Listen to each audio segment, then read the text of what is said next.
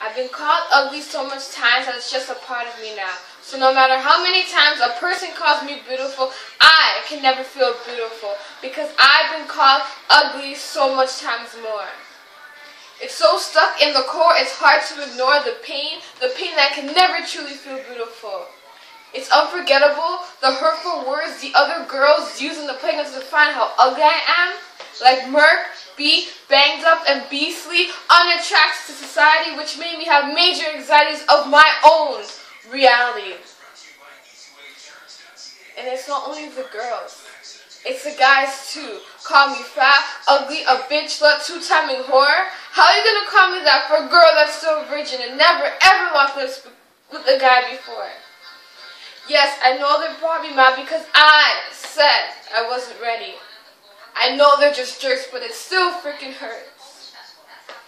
Feeling ugly is like a curse. Because even if I do find a man that tells me how beautiful and wonderful I am, I'll keep denying it or cry.